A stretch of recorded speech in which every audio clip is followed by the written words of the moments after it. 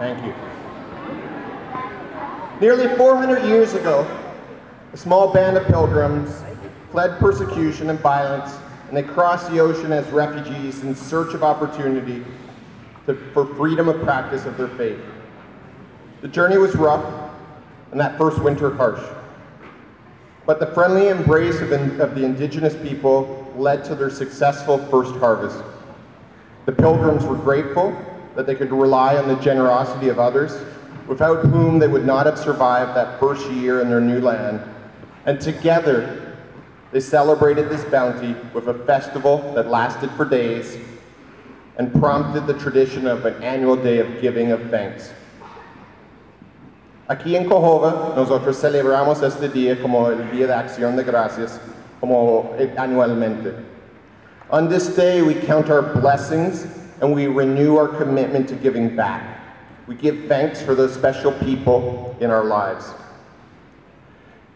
Each year on Thanksgiving, the collective spirit and the decency of our Cojova community surface through our food drives as we gather in the company of our friends, families, and communities.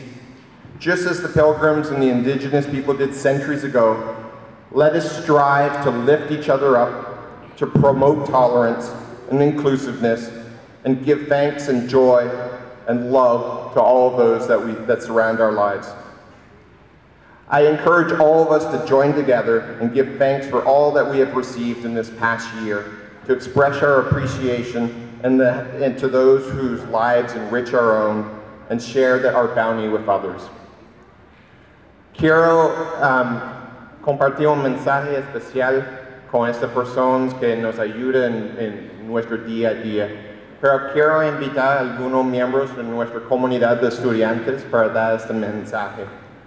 Quiero empezar con Sabrina Maiso, que es nuestra representante del Elementary School. Sabrina.